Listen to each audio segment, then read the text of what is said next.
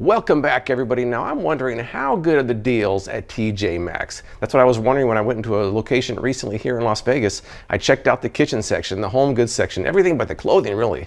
And I bought a bunch of things to test out here. I also checked out the shelves to see what kind of deals and duds they had there. So let's see how that went in today's video.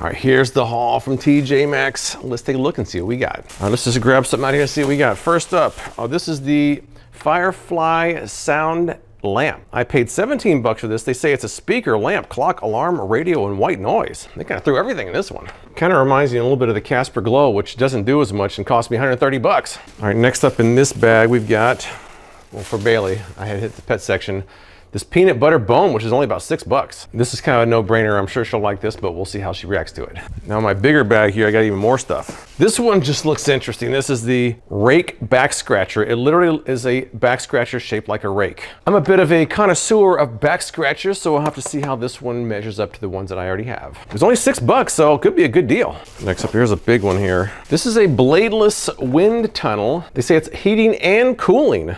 I paid 30 bucks, so this is the most expensive of the bunch, but I've always wanted a bladeless fan. This one has heating and cooling. I suppose you can use it all year long, so hopefully it's a good deal. All right, next up, this one, I kind of bought this one because the packaging was not clear, which if that makes any sense. It's the Brookstone on-the-go projector. It was only 13 bucks. They say it projects your phone. It could be used with Apple or Android, but nowhere do they say how large of a screen you can get out of it. It just says it'll make your screen larger. They just use the word larger. So for that reason alone, I bought it to see how it actually works and how big the screen actually gets projected. All right, here's another one.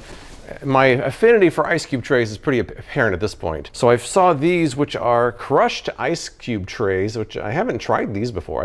I tried a lot of ice cube trays, not tried those yet. They were only 6 bucks. It looks interesting, so I'll have to clean these off and fill them up tonight and see how they actually work. And last but not least, this one looks interesting. At first it looks like a snow globe, but they say that it's actually an LED light display and speaker. I only paid 20 bucks for it. They say it lights up to music and the packaging looks very impressive. If it looks even close to that, I'll be impressed. But before I test out the products I bought, I want to mention a few things in the store I saw that I didn't buy that I thought were worth mentioning. And that's my segment that I call the deals and duds. Now the first thing I noticed was the Handy Heater Turbo Heat, which is the one handy heater I don't think I've tried. They're selling for 20 bucks. They usually go for about 25 to 30, so to me that's actually a pretty good price for that one. Next up, another one that looked interesting that I almost bought was the Brookstone Heated and Vibrating Eye Massager. I couldn't find this one on Amazon or even the Brookstone website, so maybe it's discontinued, but most of the vibrating eye massagers I've seen are much more than that, so that seems like a pretty good price. Another Brookstone product I saw was their heated coffee mug. Similar models on Amazon are about 18 bucks. This one was only 8, so that seemed like a pretty good price for that one. Now I saw these collapsible lanterns, which remind me a lot of the Tac Light lantern and the Atomic Beam lantern I tried years ago. Now 10 bucks is not a bad price, especially when they can include the batteries for you. But there's a lot of competitors out there, even as low as 5 bucks, so I'm not sure this is the best price out there. I might pass on that one, but take a look at the flashlight they have. That one looks like the Tac Light Elite. They're selling that one for 8 bucks, which I do think is a competitive price. Another item I saw there that was just kind of cool to look at was this Raiders snow globe. Now I'm not much of a football or Raiders fan, but it does look like the Allegiant Stadium and the detail was pretty impressive. For 15 bucks, that could be a good gift idea. Now they had a cotton candy maker there for about 25 bucks. Most cotton candy makers I've seen are anywhere from 30 to 60, so that seems like a pretty good deal on that one. Now back in the kitchen section, I noticed this Cuisinart mini chopper, which looks like a smaller version of the slap chop or the OXO one that I tried, or even the one from the 1950s that I have from Ronco. The problem is that even the normal size slap chop is kind of small to begin with, so I can't even imagine using a smaller version than that. Even though it's only 8 bucks, that's something I'd probably pass on because I can't see something that size being very useful. Now I also saw this Cuisinart veggie and fruit chopper for about 17 bucks. It looks a lot like the Vidalia Chop Wizard I tested years ago, and that is a good product. This one's currently on Amazon for about 23, so their price actually is pretty good on this one. Now besides their vast selection of clothing, which I didn't really get into, they had a pretty good selection of Christmas items, a decent toy section, and even a pretty good pet section as well. So those are my deals and duds for TJ Maxx, and now it's time to test out the products I did buy.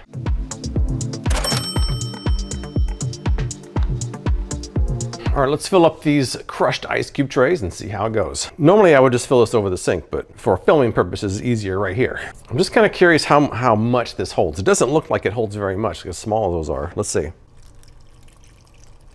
All right, so I got it filled up here. It looks like it was just about 4 ounces, so not a lot of ice, but it might be kind of cool to have crushed ice. So I'm gonna fill both these up. Pull them out tomorrow and see how they look. All right, here we go. This ice has been in the freezer for about 24 hours, so we should have no problem getting some beautiful crushed ice out of here. This is the final result right out of the freezer. It doesn't look too bad. Let's crack these into a bowl and see what we got. Here we go, first one.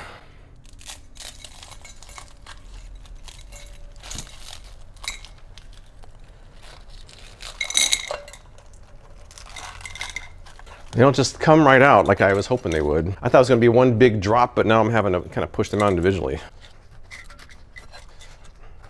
Man, this is more work than I was anticipating. There must be a technique for getting this out better than I'm doing, but I don't know what that is. All right, I think I got most of them out of here. So the ice cubes themselves look pretty good. They're kind of nice, uniformly square cubes. I kind of like that. I don't know if crushed ice is even really the term I would use for these. Just really small ice cubes. All right, so the first one was a bit difficult to get the cubes out. That was kind of a lot of work, actually. Maybe letting it sit will actually make them fall a little bit easier, so let me try that.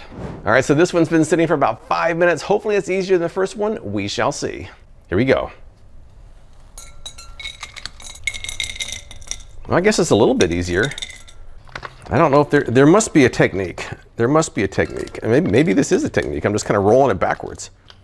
That got most of it. I don't know, I think it produces a decent amount for how small the trays are, and I like the small little cubes. It doesn't really look like crushed ice to me, but it does look like really mini cubes, which I do kind of like.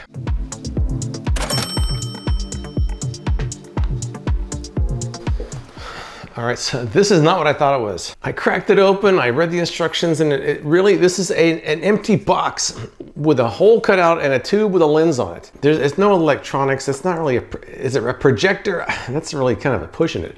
It's more like a third grade science project. So here's what I did. I assembled the lens, and this is already prepared. So there's nothing I can really do with that. This back part opens where your phone goes in here, right back there, and then it shines to that lens. That's it. You got to turn your phone so it doesn't auto rotate off. You got to put your brightness 100%, and I'm guessing it's going to be a very dim image on the wall, but we shall see. The other thing is that with my case on my phone is 6.5 inches. It only goes to 6.3. It won't even fit with my case in there. It's kind of wedged in there. I got to take my case off. I've got my video playing. I'm going to turn the auto rotate off. So then I'm supposed to put it in upside down. They also give you this gel sticky pad that supposedly helps keep your phone from sliding around in there. I'm not sure how much that's going to help. Placing the phone on the sticky pad. And I also have my brightness at 100% like they suggest. Closing it up. Let me turn the lights off and see what we got here now. All right, this is a pretty dark room, and I can kind of, oh, there's something. I can see something. And the text is even backwards. Wow, that is so dim. There's my dim face. Well, apparently if you slide this out, you can actually kind of adjust the focus that way as well. All right, I'll hold it close to the wall here. And you can see this blurry. If I pull this back part out, I can kind of focus it. There we go, I'm in focus. It's about the same size as my phone, but just dimmer. Pull it back here. This is about 3 feet away from the wall here, and you can see that. Look at that brilliant projection. Look at that crisp picture. It's huge. Who needs a big screen TV when you got this, right? All right, seems like about 3 feet away is about as far as you can get, and it's barely visible. It is barely visible, and I can't even tell if it's in focus because it's so dim. All right, so I thought I was buying a projector, and this ain't it. This is more like a third grade science project, not something you buy at TJ Maxx.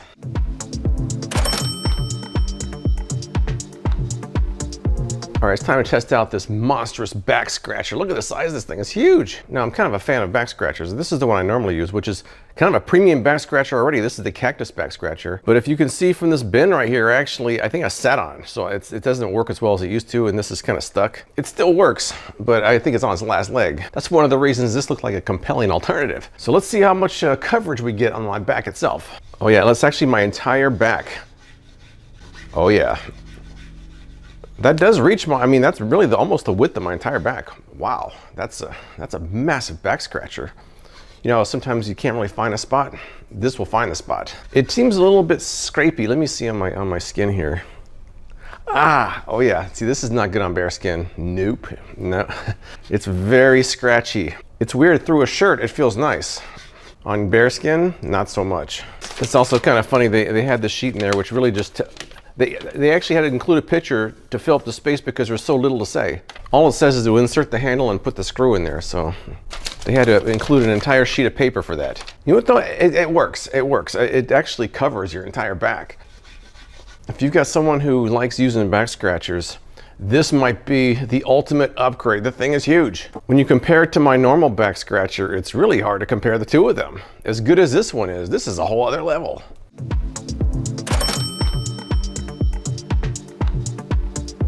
Let's try the Fireburst LED speaker. Now here it is. Now I gotta say, I can kind of tell from looking at it, it's not gonna be as impressive as the packaging. I mean, this made it look like you see these like big 3D explosions inside. But from what I'm looking at, it looks like it's just gonna be a pattern on the outside of the ball. All right, so I charge it up, I pair it with my phone. I gotta say, when you turn it on, there's a tone when it comes on that you can't control the volume of. It's very loud. Here we go. So loud. That is so loud. That is so loud. Let me see, pairing it with my phone, Bluetooth, looks like it's gonna show up as the very easy to remember PY-FPRI-WOD. So it's easy to remember at least. All right, so I'm paired up here. So let me put some music on, because right now it's not doing much. And all there is on off, so there isn't any other controls to it. Let me put some non-copyrighted music on here. All right, so you can control the volume of the music with your phone, but you can't control the volume of that tone that's horribly loud. Let me turn these lights off. I mean, it's not that bad, really.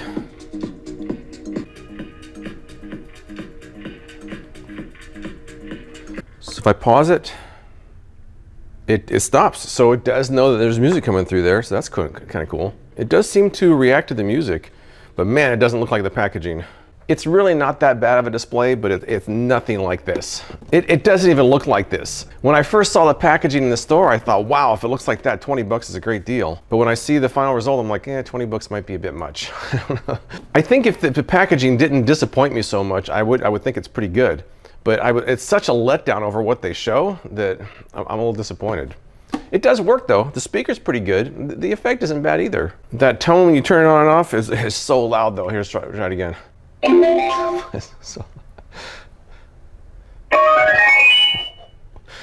That's like ear piercing and you can't turn that off. There is a lamp mode, by the way. We'll just leave it on like this. So if you don't want to have the flashing colors, you don't want to have it connected to the music, you can just leave it on lamp mode, but it looks like there's no changing colors or anything. So I don't know, I think this is not that bad, but I feel kind of bait and switch by the packaging.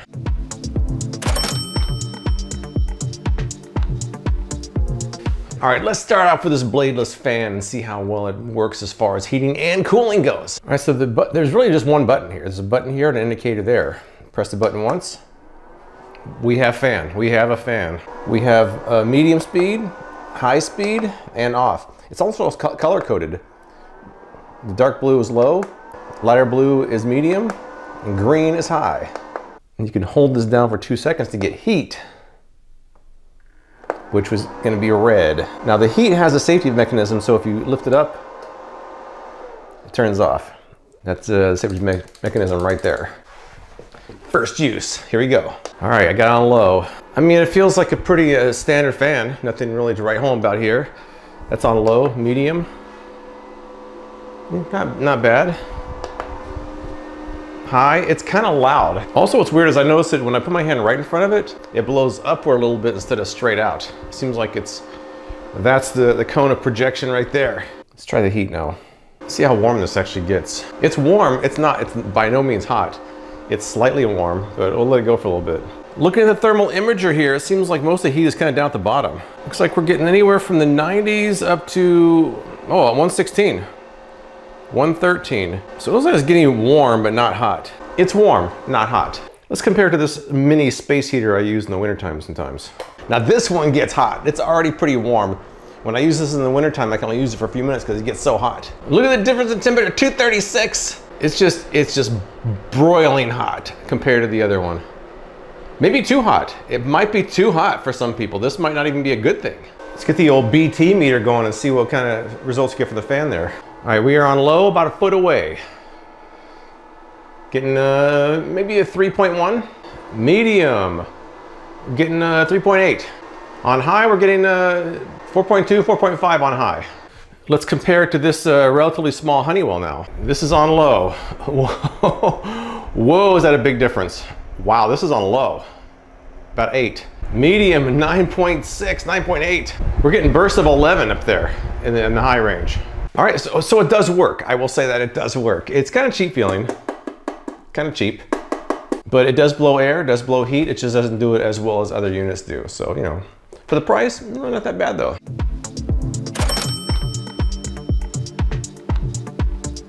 Let's take a look at the Firefly sound lamp. All right, I charged it up, and what's weird is they say to use the charging cable as an FM antenna, so you kind of leave it plugged into it if you want to use the FM radio. Got some basic controls here. This is the mode button, this is forward and backward. Here's the display, pause button, alarm button, and the clock button right there. There's also a button on top here to change the light pattern. They even have a hook on the bottom so you could hang it upside down. So they've kind of thought of everything, it seems like. All right, so back here is the on-off switch. Let's turn it on. White light here in a nice pleasant tone that wasn't as loud as the other one. Now I paired this with my phone, but I was hoping that pairing my phone would automatically set the clock. It didn't. I had to manually set it. I guess that's not too big of a deal though. All right, so let's hit the mode button once to get the radio. Behavior, the kind of language used, and who that. So it's searching for different channels here, and you can, it kind of goes quick.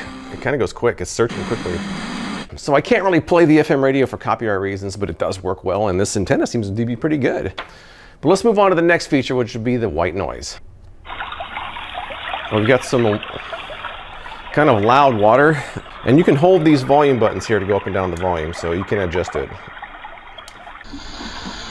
They don't really say what the different white noise are. This sounds like the ocean, kinda. It sounds more like in between the ocean and static.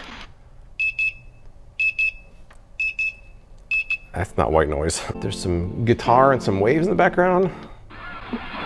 More waves and seagulls this time. I'm not sure what that's supposed to be. It sounds like, I don't know what that's supposed to be. Some nice keyboards. More keyboards. Back to water. I'm not sure I love any of those white noise sounds, but they are there. But let's move on to the next feature here, which it says hi-fi. See if we can get some music on here. And this one you can adjust the volume on the unit itself. There we go. The speaker sounds pretty good. Speaker sounds pretty good. All right, while the music's playing quietly, I'm gonna turn these lights off and check out the light modes. All right, this is low, medium, bright, warm, and off. Now, if you hold it down, you get different colors.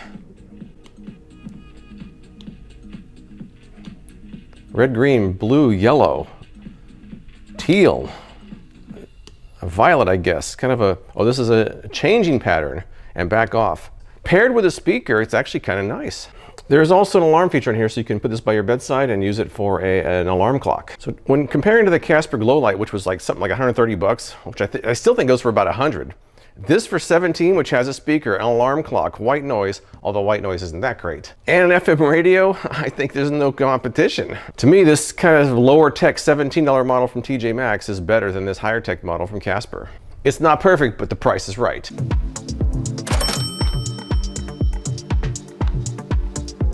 And last but not least, I got my dog toy. I got my peanut butter bone for Bailey. It smells like peanut butter. She's right over there. I'm gonna go give it to her and see how she likes it. Well, there she is, waiting by the Christmas tree for her present, which would be this from tjmaxx. See what she does. She's gonna find a spot for that. She's gonna find a spot for it. She's walking around. She's happy to have something new. There she goes. That's her spot when she gets something new usually. She's gonna sniff it, lick it. The tail says that she's happy about it. She's gonna sit down there on the couch and work on it. What do you think, Bailey? Is that a good one? Oh yeah. All right, I'll check back a little bit and let you know how she's doing, but first reaction seems pretty good.